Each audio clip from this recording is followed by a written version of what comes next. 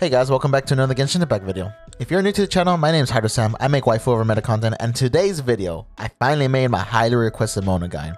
As an actual Mona main, in my guide, I'm going to try my best to show you her kit, how to build her, and her team composition, and as well as some little text that may not be in other guides.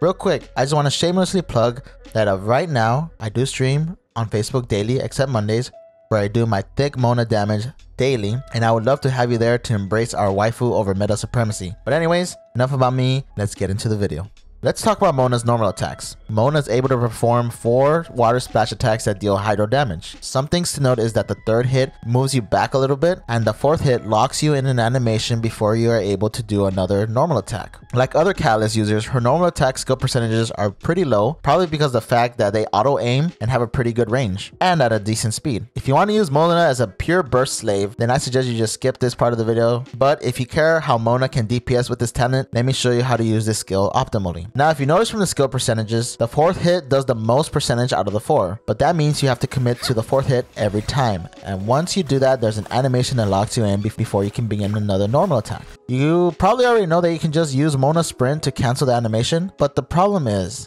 that you will waste stamina, and this could be kind of a detriment just in case you're in a situation where you do not have any stamina because you either use your charge attack too much or you're in a crowd domain. This can also lead to a sprint in a direction you don't want, just because of how Mona's sprint animation works and is different from regular characters. Instead of the sprint, what you can do is right before you get locked into the animation of the fourth hit, you can jump to cancel it, but the fourth hit will still go through without you being locked into the animation. The quickest cancel is just jumping in place, but that limits your mobility, and what I prefer is jumping in a direction, whether it is towards the enemy to close the gap, whether it is to jump backwards to create some space, or maybe to the left or to the right to dodge an attack. Be careful not to jump too early. If not, the fourth hit will not come out. The way you know if you did it perfectly is if you see the animation but do not hear it.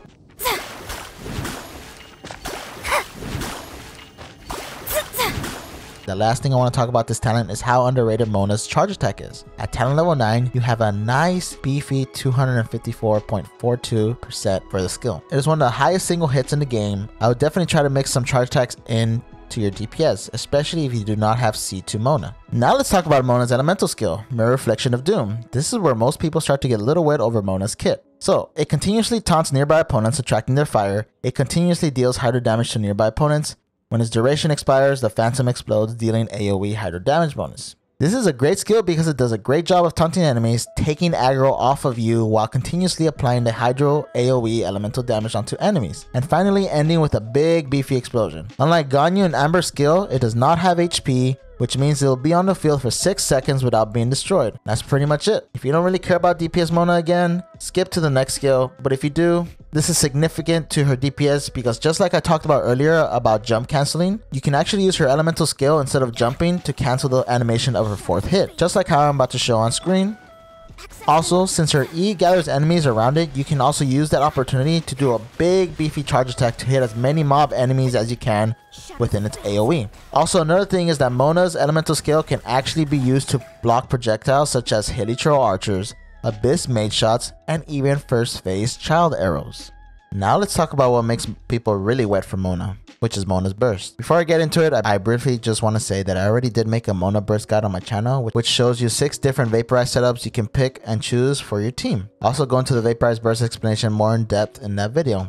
Now let's quickly talk about it here. When Mona casts her burst, she applies a hydro element onto enemies, and at the same time she traps them in a constellation looking bubble. If the enemy is small enough, it creates a crowd control by making them immobile. If the enemy is too big, they can still move, but they still have the bubble on them. As soon as they have the bubble on them, the Omen is applied from the beginning, which increases damage taken to them. If you want to get fancy with the Vaporize setup, without getting to the specifics, make sure the enemies have the pyro element on them when Mona casts her burst. Wait about 1.75 seconds for the internal cooldown of the game, then pop the bubble with the pyro attack and you should see big damage. The reason this is one of the best bursts in the game is because the amount of value Mona can provide for her team, and because she has access to Vaporize, and her skill has the second highest skill percent in the game, and she does a huge amount of damage with minimal setup. Another thing to note is whenever Ganyu came out, there is a popularity in freeze control compositions, and it was found by some people in the Mona mains Discord that you can actually extend the duration of the Omen by freezing big enemies without popping the bubble. Lacola does a great job explaining in his video, which I will link down below. But if you don't care about the freeze, just know that after you pop the bubble, for 5 seconds, enemies will take an increased damage based on your skill percent. by whichever member of your party. One last thing that I want to add about the burst that was actually discovered today by Lacola is that you can actually skip the internal cooldown of the game by pressing F1 on your keyboard or going to the little book thing in the menu. Wait the time there and then come back into the game and then just inflict a power damage onto them, and you will still see the maximum amount of damage. Actually pretty cool tech, and I'll also link that video where he does it in the description because I didn't discover that. Let's talk about Mona's talent level prioritization. This is how I think you should prioritize her talents. In my opinion, burst should always have a priority because of how OP it is, honestly. I don't really like using the word support Mona because at the end of the day, whether you're using Mona as a main DPS or a sub DPS, you want the most damage out of her, right? It doesn't matter if she's support, main DPS, sub DPS, you want the most damage out of her. So there really shouldn't be a difference in main DPS and support, because whenever somebody says, oh, I'm just using her for support, well, the first thing that comes into my head is that you are just using her as a burst slave, where her only role is to go to the field to apply the crowd control and an extra damage bonus / reactions for your party members. Now let's talk about her passive talents. Mona's sprint lets her become like water and just cruise through it like nothing. She is still vulnerable to attacks while being in the state, but has the most speed compared to the sprint speed of other characters. You can also use it to do your weekly transmitter with ease. Waterborne Destiny is an essential part to her kit because 20% of her ER gets converted into Hydra damage bonus, which gives so much value to her kit, and basically means that you can look as ER artifacts substats as damage boosting substats rather than just a waste. Her second talent, you'll probably never use it, but if there's enemies around, you can stay on her sprint, and every 2 seconds it will spawn a mini hag, which does half the explosion damage of your current elemental skill talent. You actually don't have to be moving around to spawn one, you can just stay in place while being in a sprint to continuously spawn mini hags. Now let's take a look at Mona's Constellation. If we took a look at C1, it makes her even a better support. C1 does not boost your Mona burst damage, but provides a lot of value for Hydro Elemental reactions for 8 seconds. C2 is good, I wish they buffed it a little bit more, but her C2 can make her compete for main DPS slots on teams. C3 is broken because they buff her Elemental burst instead of Elemental skill like on a lot of characters. C4 kind of reminds me of Hu Tao's passive talent, except Mona can take advantage of it too. This is a great one that adds more to her support kit because it gives crit rate to all your party.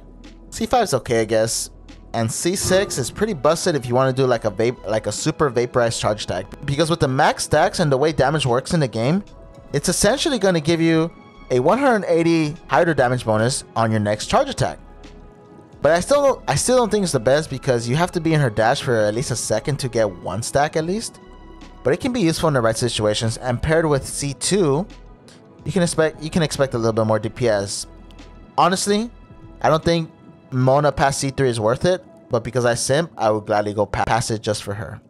I will be briefly going over the different types of team comps you can use with Mona. I say briefly because I don't want to make this video too long. I also plan to make separate videos going over each team composition to explain the purpose and different combos you can do. Now let's start with Freeze Control Mona. I'm gonna be honest, this is one of the funnest ways to play Mona, but it's not the most entertaining to watch. I already have some videos on my channel showcasing this team comp a little, and oddly enough, my more popular video has my Vaporize Mona artifacts instead of my Freeze Control Mona artifacts, and my Ganyu had a level 20 Amos bow, which is completely not optimal, but it just goes to show you that you don't need a lot to make this team succeed. So check those out if you want to see Freeze Control Mona. But basically, what you do with this team comp is you basically play a single player game, and the whole point is not letting your enemies move. You'll be constantly applying freeze to enemies, and it doesn't even matter if they have shields, because shield enemies, when they're frozen, their shields are ignored, and you can still damage them without your attacks being blocked. So the whole point is to try to find a rotation to perma-freeze your enemies. Good characters to use with Mona would be, of course, Ganyu, Kaya, Diona, and you can throw in some animal characters to lower elemental resistance when you're attacking them.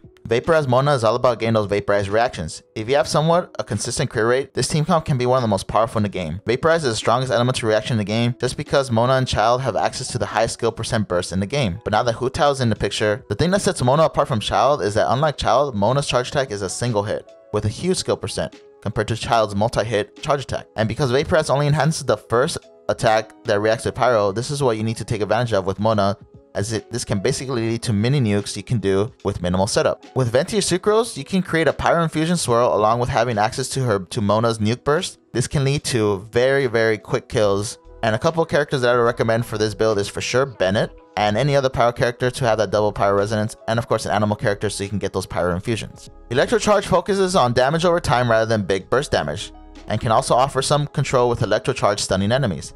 This is a fun comp, which if paired with a double electric resonance can give you an increase in elemental particles, which means more burst uptime. This is one of the easiest team comps you can have because most people already have Fischl from the event a long time ago. But if you don't, there's always Lisa, and of course other support characters that could be good for this build is Beidou, Kaching, and just any double electro characters. Now let's talk about weapon choice for Mona. Of course, both 5-star weapons are the best for Mona. In my opinion, Skyward Atlas is the best for DPS Mona because it has the highest base attack, it gives you consistent elemental damage, and it gives you Favor of the Clouds, aka Cloudy. But because it has attack percent as a substat, it puts pressure on you to roll for like crit rate or crit damage substats in order for you to get a consistent build. Another small detriment is that Cloudy can pop your burst prematurely if you're trying to go for a big Vaporize damage. But if you get used to the timing and situations, you can play around that.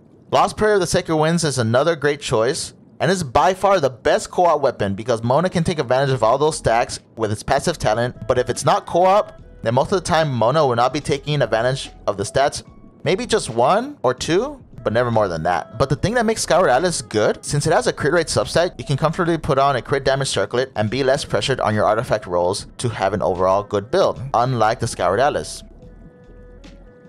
And I'm just going to say this really quick when talking about weapons in general. You have to essentially view your weapons as a 6 artifact regarding the substat that you see with them. That's why weapons with crit rate or crit damage substats are really good because the only artifact that you can get crit damage or crit rate is your circlet. And you want both to be as high as possible so that we can have an overall consistent build. So let's get into the 4-star weapons now. The first ones I would consider is either the Witsith or the Solar Pearl. These weapons have crit damage or crit rate respectively, which give a lot of value. The Witsith is best for clickbait Mona with those Vaporize setups. Other than that, the passive realistically is only going to affect every other burst during combat like in Spiral Abyss. Witsith is also more on the support side, but the boost can help you with your DPS output as well. It just sucks it has the long cooldown. Solar Pearl is more on the DPS side than because you will always have those constant passive talents up with click click click DPS Mona. But it just sucks because it's almost impossible to take advantage of the passive talent for a Vaporize setup. Map of Mirror is good because it has the highest base attack from the other 4-star weapons. The Elemental Mastery is good unless you are using it for freeze comp, then it's useless. But it's free to play friendly and it's easy to achieve those 2 stacks. A fun fact is that you can actually cause a Vaporize on 2 enemies at once at the same time and they'll give you both stacks, not just one. Favonius Codex is okay, but it's more for like burst slave Mona. The max ER from the weapon only gives you like 9.18 hydro damage bonus. But if you kind of just want max possible uptime on Mona's burst for your team, then this weapon is a great choice. For artifacts, I'm just going to give you an overview guide because this subject deserves more in-depth videos for different team compositions. And also, I've said it before and I'll say it again, substats over set bonuses always, because at the end of the day, there's only a huge piece of pie that we have in our character stats. You can view all these stats right here as a huge piece of pie that you need to distribute evenly. There's only so much you can allocate to different stats without eventually taking away from one and adding it to another. It's all about finding a balance of what you need for your team comp. If there was one set bonus that I think you should really chase for, I guess it should be a 2-piece Hydro set because it gives value to all of Mona's kit. But other than that, Noblesse, Hydro, Gladiator, Wanderer's Troop are the best artifacts to farm for Mona. In my opinion, the best overall pair is 2-piece Hydro, 2-piece Noblesse, then followed by a 2-piece Hydro, 2-piece Gladiator, because this gives you a value to all of Mona. A 2-piece Noblesse gives you a lot of value to her burst, and it's really good because of how high her skill scales. 2-piece Wanderers can help you with Vaporize or ElectroCharge with that extra 80 Elemental Mastery. I really don't recommend getting a 4-piece for the Wanderer's Troop. And before you ask me, yes, I do not recommend 4-piece Hydro set. I think this 4-piece set is not worth it because it only gives value to your normal and charge attacks, whereas the other ones that I listed above give value to more of her kit and more stuff that is significant. So this is just me. Maybe it's an unpopular opinion, but I don't really recommend you getting a 4-piece of this Hydro set. Unless you're obsessed with just like click, click, click Mona, click, click, click DPS, then sure, go for it, right? But also, right, like I said, at the end of the day, it just depends on your substats. Maybe you have crappy substats for all the other artifacts and your only good substats are the 4-piece Hydro. And if that's the case, then go for it. Remember, at the end of the day, everyone has different artifacts, everyone has different substats. So it's all just trying to get a balance of your stats.